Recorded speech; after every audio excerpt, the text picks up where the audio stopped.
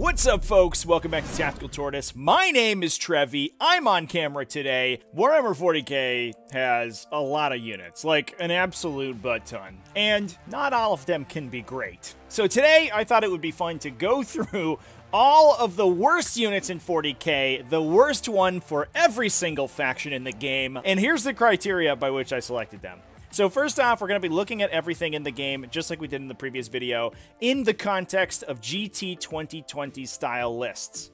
We're going to be ignoring fortifications. Those are easy picks for the worst types of units. Games Workshop really has it out for fortifications. They want to make them as difficult to play as possible for some reason. So generally, we're going to be looking for units that are either totally superseded within their faction or just don't have a role that they complete. There's nothing that they bring to the faction that's particularly unique or efficient. Just given this subject material, this is going to be pretty opinion-based. Well, looking at the best units in each faction, we can look at some recent data to see which units are more widely played, or see which units perform more effectively on the table. But because we don't quite have that for units that are unplayed or played very rarely, it's difficult to look at this subject without it being pretty opinionated. So the selections in this video are probably going to be pretty arbitrary, just because, you know, there's no way that we could sort of mathematically prove that these are the worst units. I might also be skipping some of the smaller sub-factions in the game. I talked about as many sub-factions as I could in the best units video, but because this one's a little bit more difficult to quantify, I'm not going to be talking about unaligned models. I'm not going to be talking about other weirder factions like that. Just because of the subject material, this video took a lot to complete, so I'd really appreciate it if you could drop a like on the video. Drop a subscribe if you enjoy this style of content. That also lets me know that you like it, which is very helpful for both you and me, I think. But anyway, let's talk about the worst units in 40k. Let's frickin' do it.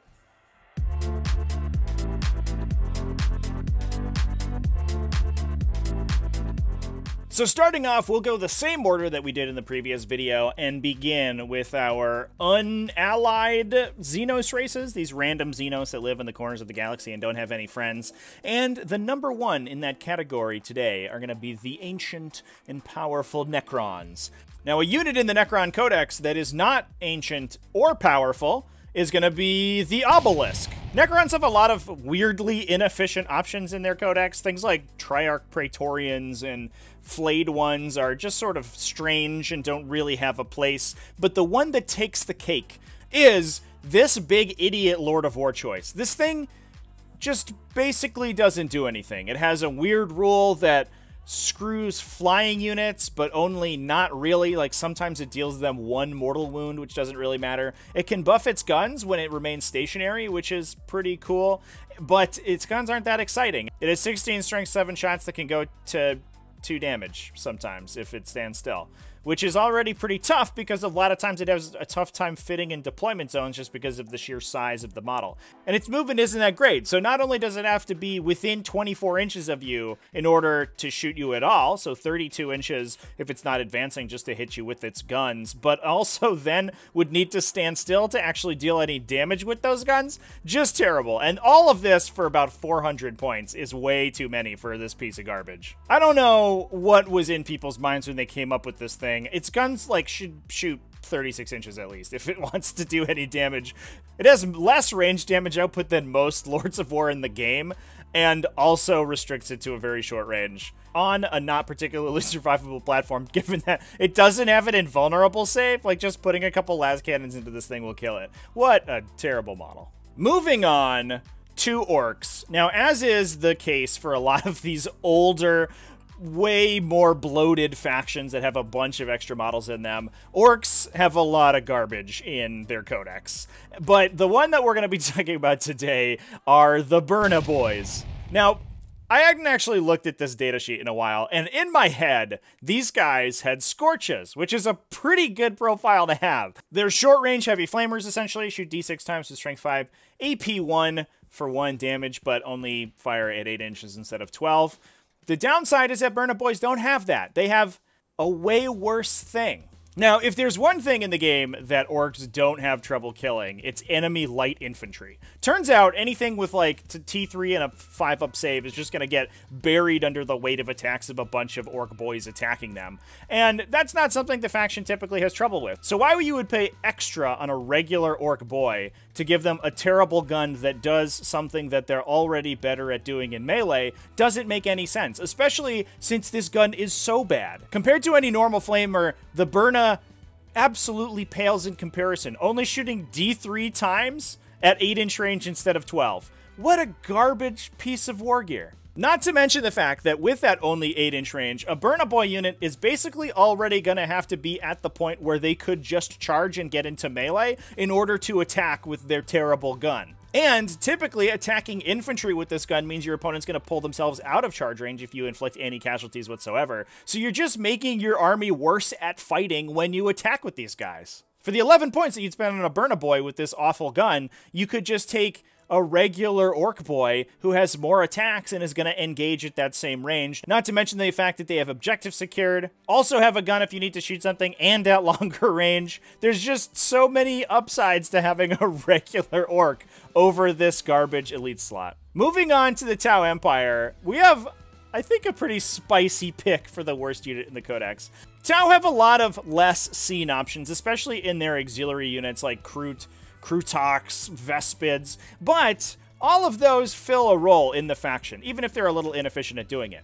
I mentioned one of the criteria for units in this video were units that were totally superseded by other options, and this is certainly the case for the Tau Empire, whose tactical drone units cost twice as much as just bringing a drone alongside your battlesuits. That's right!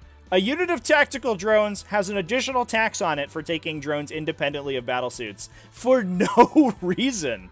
There is basically no reason you would ever take a tactical drone unit, especially since the only reason to take drones is to save your protocol for your battlesuits, which means you already have battlesuits in your list to take the cheaper drone version. There's no reason that these guys cost 10 extra points for a gun drone out of these tactical drone units than they would accompanying a crisis suit or a commander or a broadside or any of these other battlesuit variants.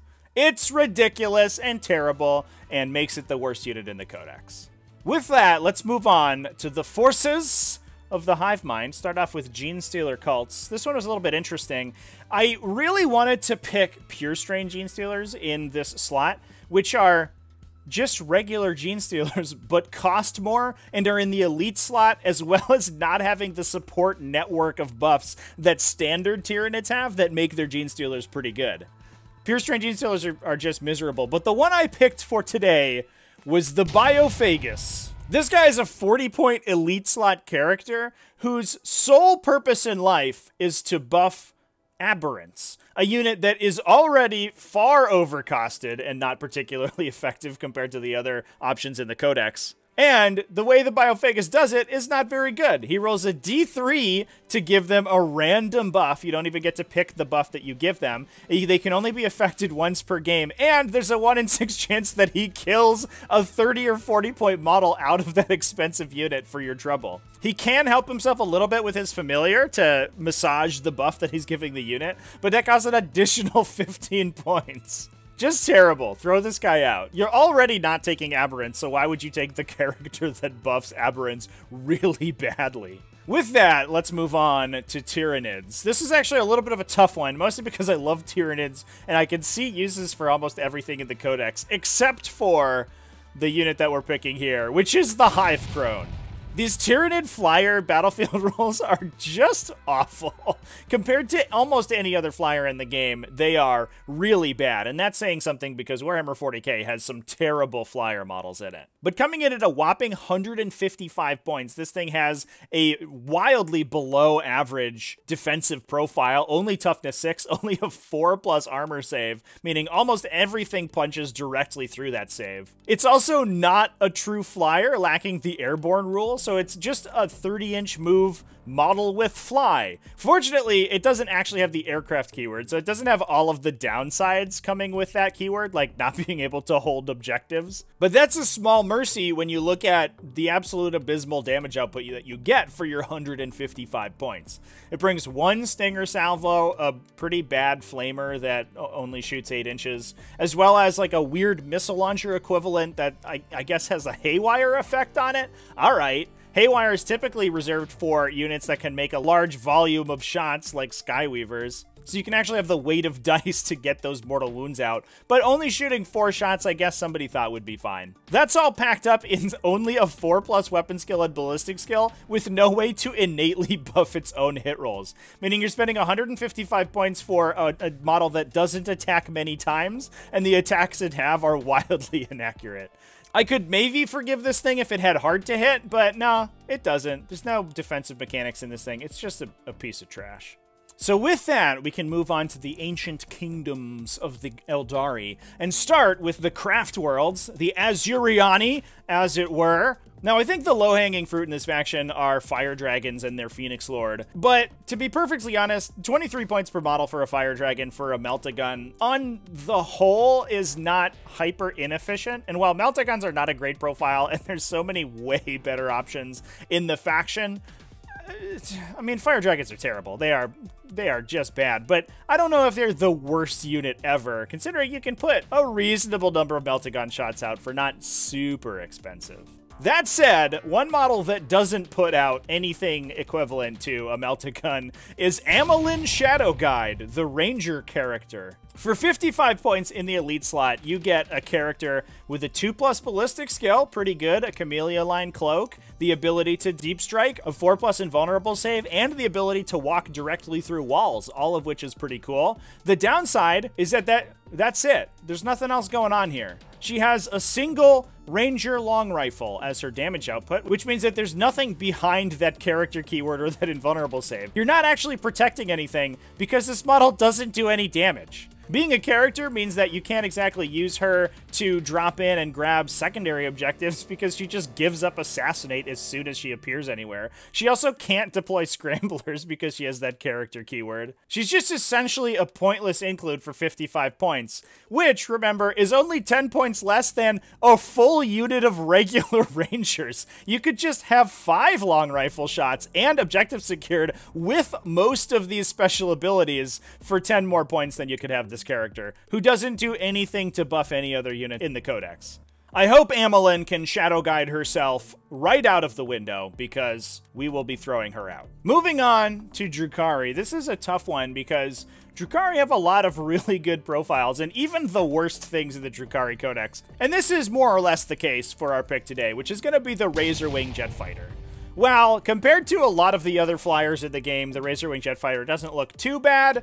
Comparatively to the rest of the Drukhari faction, this thing is woefully inefficient. Bringing 2 Dark Lances, a weirdly inappropriately statted missile launcher that just has the strangest profiles ever, with a decent 2 flat damage blast profile that has no AP, meaning a lot of the 2 wound models you're going to be shooting into, like Space Marines, will just shrug off all of its attacks, or a -2 AP missile that only deals 1 damage, meaning that it's only going to scratch the paint on anything that you actually want to use that AP on. Definitely don't forget that twin splinter rifle though, because if there's anything that says air superiority fighter to me, it's poisoned anti-infantry small arms attached to your airplane. What? At least having 2 Dark Lances for 160 points isn't too bad, but considering you can have 1 Dark Lance for 85 points and one of the hundreds of raiders you're including in your army, that's not worth the cost at all. Moving on to Harlequins, this is probably the easiest pick in this entire video. It's gonna be the Void Weaver. Now, as soon as I mention the Void Weaver to a lot of people, they say, the what now? I've never seen that model on the table. And there's a good reason for that. A Void Weaver is a Star Weaver variant that comes in at the heavy support slot for 90 points, and trades its ability to carry any troops, any of the really powerful Harlequin infantry that you can put inside a Star Weaver for a really terrible ranged attack. It can mount either a single Haywire cannon, that's right, one of the guns that an entire unit of Star Weavers could take, or this terrible prismatic cannon that can shoot 1 Strength 8 AP4 D6 damage shot. For 90 points, you get the equivalent of a single Melt-A-Gun. but not even as good as a Melt-A-Gun. It doesn't do that much damage. Moving on to Chaos Demons. This was a really tough one because, like Orcs, Chaos Demons are an old and bloated model line that has a lot of profiles, many of which are very terrible. I really wanted to put the Soul Grinder in here because it's a Defiler profile in Demons, which means it doesn't have access to Demon Forge, which is the reason that the Defiler profile itself is already nerfed. So it comes in with a 4+ weapon skill, ballistic skill, but with no way to buff itself, essentially. But on recommendation of some community members, I elected to pick the Fate Skimmer for this one. A Fluxmaster is a Tzeentchian HQ choice that comes on a disc of Tzeentch and can cast 1 psychic power. Pretty good, but for 105 points, it's a little bit expensive. The Fate Skimmer is a Fluxmaster mounted on a chariot, meaning it gets 4 additional wounds and 2 additional inches of movement, as well as a couple extra mediocre melee attacks it can use with its 4+ weapon skill for 55 additional points. You're already taking one of the least efficient options of the Codex and just making it less efficient. I don't have much else to say about the Fate Skimmer. It's just garbage. And not only is it garbage, but it's also taking up an HQ slot in Demons, where Demons tend to have some of their most powerful options. It's a good thing that this thing can fly, not only to circumvent some of the downsides of the Chariot keyword, one of the worst unit keywords in the game, but also so that it can fly directly out of your lists. Moving on to Chaos Space Marines, I actually racked my brain on this one for a while, because Chaos Space Marines, while they have a lot of profiles, they also have a lot of mediocre profiles that, while they're not good, don't tend to be particularly bad. That was until I remembered that the Mutilators exist. Whoever decided that this combination of profiles is a good idea is an idiot. You know what we should put on our powerful melee-only beatstick models? A 4-inch movement.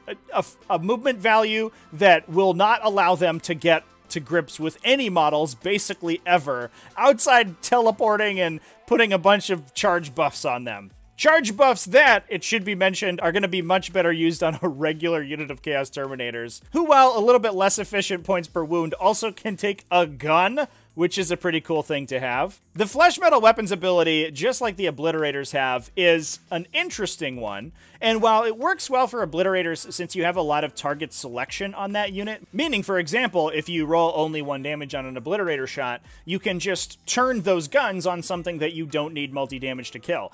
A melee weapon, however, has no such ability. Once you've charged, you're already engaged with the thing that you're fighting, which means that even if you manage to deliver Mutilators to their target, you could be punching a big tank and roll only 1 damage on the Flesh Metal weapons, meaning you're not gonna do much there. Sorry, buddy. At least a unit of Terminators with Lightning Claws has a consistent profile and can always reroll those wounds if you're punching something with high toughness, rather than just hoping for a big strength roll on your Flesh Metal Weapons ability. This unit is one of the most poorly considered concepts for a unit mechanically in the game. I don't know how you would fix them besides just making their weapons significantly better or giving them a bunch of buffs to charge or something. Moving on to Death Guard. This is another tough one because Death Guard have a lot of really good profiles. And I almost picked one of the weird fetid Virion characters, one of those random sort of expensive characters that fill the elite slot that you never really want to take. But those all at least provide interesting buffs that you can sometimes build an army around. One unit that doesn't is the Death Guard Cultist. Now, Cultists in and of themselves are not a terrible profile, especially since the Death Guard variety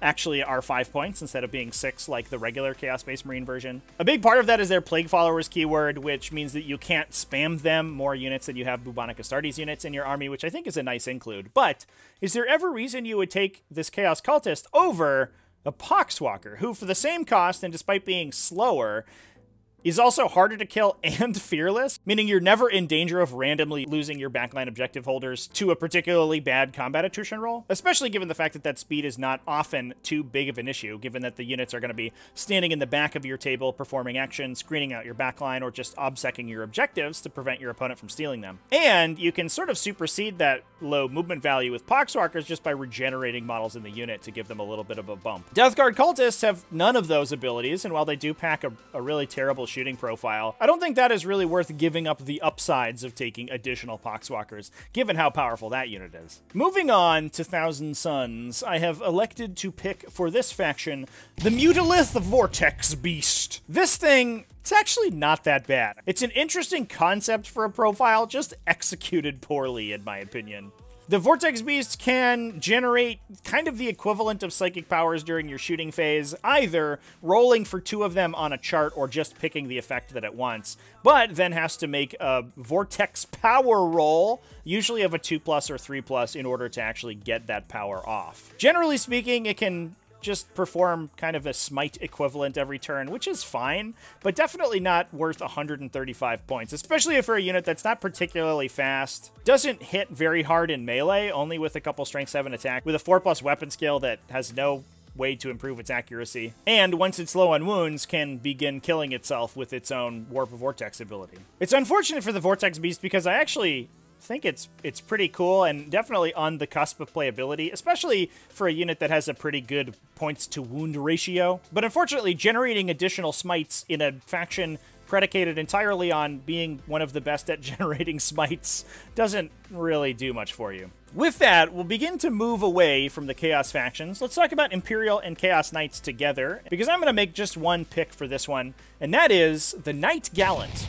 Or, as it's known in the Chaos Knights Codex, a Despoiler with Reaper Chainsword and Thunder Strike Gauntlet, I think. When you're spending 400 points on a unit, you really want it to be like doing something for the entirety of the game. Fortunately, Knights typically do that by bringing some incredibly powerful shooting backed up by decent melee, or focusing entirely on shooting and being an incredibly powerful Alpha Strike threat. The Knight Gallant doesn't do that. It just punches good. And unfortunately runs into the issue that bringing 2 separate close combat weapons almost never has any functionality in 40k. It gives you more flexibility on the profiles that you can pick, but it doesn't actually deal any additional damage, meaning you're just giving up the ability to shoot good for more flexibility in the fight phase, which essentially cuts your damage output throughout the course of the game in half, which is unacceptable for a 400-point unit. In my opinion, the death knell for this unit is that even in the slot of melee-focused knight profiles, it's eclipsed by some of the other options in the faction. A Cerastus Knight Lancer, for example, is significantly faster, has an 8 flat damage melee attack, and is more difficult to kill with additional wounds and a better invulnerable save. For just a couple more points, there's just not much going for the Knight Gallant, unfortunately. Now with that, let's move on to Imperium proper, and begin by talking about the Adepta Sororitas. In this slot, I picked the Dialogus, a character with no discernible role in the Adepta Sororitas army. She does provide +1 leadership to Sororitas units within 6 inches, but given that Sororitas are a faction that tends to rely on 5 model units that aren't really affected by morale, that's not a really big deal. She also has a 5+ damage ignore for mortal wounds in the psychic phase, but only for herself, not for other sisters, meaning that that's basically just flavor text on this datasheet, and doesn't really help protect a 3-wound model. But the big ability is that she can increase or decrease the value of miracle dice used within 6 inches of her. Now, most of the time, Sisters lists are playing the Triumph from St. Catherine for this ability and all of the other things that the Triumph brings to the table, meaning that the Dialogus isn't really doing much, since she isn't cumulative with that effect. At this stage, most Sisters lists are also packing enough Miracle Die manipulation that they'll often be getting the results they want, despite the fact that the Dialogus is there. And given the fact that you can't modify your Miracle Dice beyond a maximum of 6, and typically have enough 6s to use throughout the course of the game, this model isn't really doing anything. It is just giving up an Assassinate point to your opponent, though, so that's nice, I guess. Moving on to Custodes, I've picked the Custodian Wardens. What if I told you you could take a Custodian Guard squad that cost 15 additional points, did not fill any troops requirement for any of your detachments, and on the whole was easier to kill? You probably wouldn't take that, which is why you shouldn't take Wardens. They do have a cool axe, so that's cool, I guess. But generally speaking, your foot custodians are going to be babysitting your objectives, meaning equipping them with a storm shield is probably the way to go, and you didn't want to take that axe anyway. Not to mention the fact that wardens don't actually deal that much damage. They get +1 attack and a couple extra points of strength for that 15 points you're spending on them, but that's it. Pretty bad in an army that's already struggling to find points thanks to bringing 40+ point infantry in all of their other slots. Moving on to the Adeptus Mechanicus, we have the Transvector. While I constantly extol the virtues of the other varieties of Deputix Mechanicus Flyer, this thing is just taking up your Flyer battlefield roll slots in order to bring you a bad dedicated transport. While the Transvector itself might not be the worst profile ever, it is competing directly with some of the best units in 40k, those being the Fuselav and the Stratoraptor, while dealing significantly less damage and also not being a model that you really want to have as your dedicated transport. Well, they can deploy Crytearia, Vanguards, or Ruststalkers or something like that to areas all the way around the table. One of the strengths of having transport mechanics in 40k is that you're able to hold or contest an objective with them and force your opponent to kill that unit twice in order to control that objective. Unfortunately, this doesn't quite work for an aircraft model because your opponent doesn't actually have to kill that model to grab the objective back from you, given that aircraft keyworded models cannot hold or contest objectives. Meaning that the most useful part of having that transport capacity is totally worthless on this thing. For just 20 more points in the same slot, just take a Fuselav and kill hundreds of points of your opponent's models every turn. Moving on to Astra Militarum, I really wanted to pick Ogryns in this slot for just how hilariously outclassed they are by their Bulgrin cousins, but I couldn't overlook this one little Forge World option, the Trojan Support Vehicle. Trojan Man. This thing used to be a staple in 8th edition every time you took a super heavy Astra Militarum vehicle because they could give those vehicles +1 to hit, which made them absolutely invaluable in many Astra Militarum archetypes. Unfortunately, in 9th edition, they repair 1 damage. For 85 points, you get a model with a heavy bolter. That's it, with a 4+ ballistic skill that quickly degrades. Not to mention the fact that this thing is a vehicle, meaning it's giving up bring it down points when it dies, and it loses its 10 wounds. It does have the cool ability to replenish models' single-fire weapons, so things like Hunter-Killer missiles or even Manticore missiles can be replaced by the Trojan Support Vehicle, but only on vehicles and only one of them per turn. Given that 40k only lasts 5 rounds now, and a lot of times your frontline vehicles are going to be dying over the course of that, you often don't have a chance to use this ability. Not to mention the fact that this thing costs 2/3 the amount of another Manticore. For just a couple more points, you could just bring another Manticore instead of this Trojan Support Vehicle. While a lot of units might be superseded by other units, this thing just doesn't really have a purpose. Maybe if it repaired more damage or had a more interesting support effect, you could see it on the table, but there's just never a reason to take this guy. One of the toughest selections in this video was Grey Knights, a faction that already doesn't have that many options, and the options that it has all more or less fill a role in the faction. One thing that doesn't, though, is the regular Dreadnought. Generally speaking, Dreadnoughts in a Grey Knights list fulfill a backline fire support role, where they're going to be casting Astrolabium on themselves and shooting through walls to hit your opponent's objective secured units or dedicated transports that are hiding behind stuff. And if you're doing that, you're going to take a Venerable Dreadnought, because for just 15 more points, it gets +1 to hit all the time, whereas the standard Dreadnought is saddled with a 3+ weapon skill. That doesn't mean that the standard Dreadnought can't fulfill that role, given that it just also does the same thing. It just does it strictly worse than a Venerable Dreadnought. So in a faction where you're already lacking consistency, there's almost never a situation where you would give up the ability to get that 2+ ballistic skill. Not to say that Dreadnoughts are particularly bad. This one is just worse than the other option in the same slot in the same codex. Moving on to Inquisition. Inquisition actually have a lot of datasheets that, while they might look not very good on the surface, are actually all pretty solid. Things like Jakera Weaponsmiths are single model units that are also characters, meaning they're often untargetable, and can shoot laser cannons at people. And Acolytes can bring free plasma guns to the table to rip aliens apart with that Ordo Xenos ability. One thing that doesn't really have a role in the faction, though, is the Demon Host.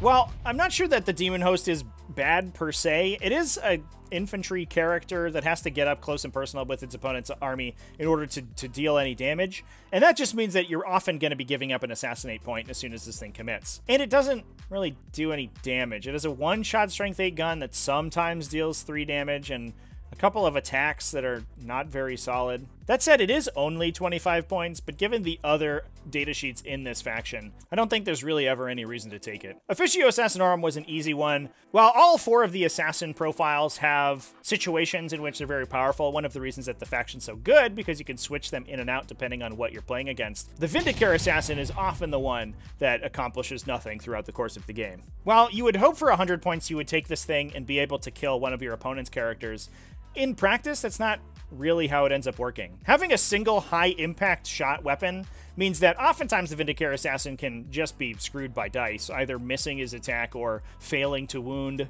Sometimes you reroll the 1 into a 1 and your 100-point assassin character's doing absolutely nothing that game.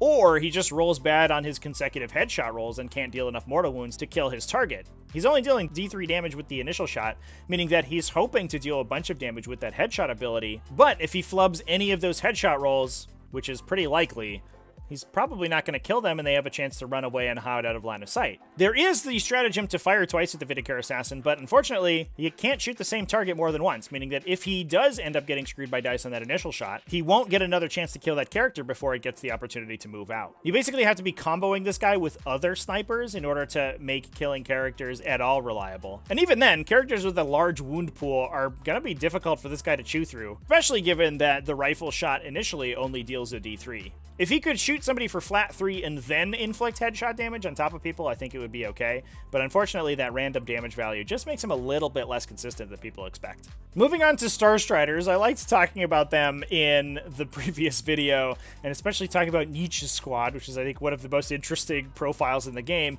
And one of the units that I think is one of the least interesting profiles in the game is their Attendant Tech Priest, Larson Vandergrouse. This guy, for 25 points and an elite slot, gets you, I don't know. I don't think he's not really doing anything. He has a kind of weird Tesla pistol, but only a ballistic skill of 4. And he does give Ellie City and Star Strider units a 5+ invulnerable save, but only when they're wholly within 6 inches of them, meaning every part of every base in the unit has to be completely within that 6-inch bubble, meaning it's actually very small. Given that the faction is made up entirely of characters and one tiny unit of guys, that's not a really big deal, but it is kind of an annoying hurdle to jump through to only get a 5+ invulnerable save on units that are probably not surviving anyway. We talked about Demon Host probably not being worth 25 points, and given that this guy does way less damage, this guy's certainly not worth that at all. Moving on to Sisters of Silence, I talked about in the last video Prosecutors being a pretty okay option for Adeptus Custodes lists, looking to add some bodies to their list to perform actions or sit on objectives, but without having to pay the 40+ points you do for a regular Custodes. The flip side of that coin are the Vigilators, who pay an additional 5 points over a Prosecutor for no better stat line, and for the opportunity to trade their bolt gun out for an Executioner Great Blade, a pretty decent melee weapon strapped to a not very good melee profile. 3+ weapon skill is fine, and it does get to a reasonable strength of 5 for AP3 with D3 damage, but only 2 attacks a model, meaning you're spending 17 points on a unit that's basically going to deal less damage than every other dedicated melee unit in the game. Given that the point of these units is to add some additional bodies to an Adeptus Custodes list, paying extra points for those bodies and losing your ranged attack seems totally pointless to me. That's a little bit different for Witch Seekers, who at the very least for that additional cost bring a flamethrower. These models being tied up entirely in melee with a not very good melee profile basically puts them in the dirt. And with that, we can move on to our very favorite boys, the Space Marines. And the Space Marines have so many profiles to go through, like it's actually insane. Between all of the chapters of Space Marines, there is a lot of garbage. I talked about Scouts in a recent video and how not very good they are, competing directly with Phobos infantry in the troop slot while being elites themselves. I think Reavers also sort of have this problem, but there are situations in which I would play either Scouts or Reavers. But there's one unit above all I think takes the cake, and actually is the subject of one of the most viewed videos on this channel, the Firestrike Servo Turret. I talked for like 30 minutes in that video about why this model is garbage, but basically it straps a mediocre range profile to a ridiculously expensive and not all that survivable base that can be accessed more efficiently dozens of other places in the codex. Alternatively, you could put a very short range but powerful ranged attack on it, which sends its points cost absolutely through the roof and ties a short range weapon to a movement 3 unit. This thing is utter garbage and should never see play in any serious Space Marine list, which is why I'm picking it for the worst unit in the faction. And that's it. We talked about basically every faction of 40k and the worst units. I had a lot of fun doing this video, so I hope you enjoyed it. Thanks so much for watching all the way to the end. If you have any terrible units that you think I missed in this video, go ahead and let me know down in the comments. I do want to hear everybody's stories about awful units. I think it's fun. This is certainly a fun topic to talk about, and while it's a lot of times based on people's individual perspective, I don't think there's like really a true answer for the worst units in 40k, but at least we can get started with a pretty concrete list. Anyway, thanks again for watching. Big thanks to my patrons over at patreon.com/TacticalTortoise. Also, YouTube channel members and Twitch subscribers. All those people help me make content, and I really appreciate them. And I appreciate you for watching all the way to the end. Remember to keep it classy, folks, and have happy wargaming.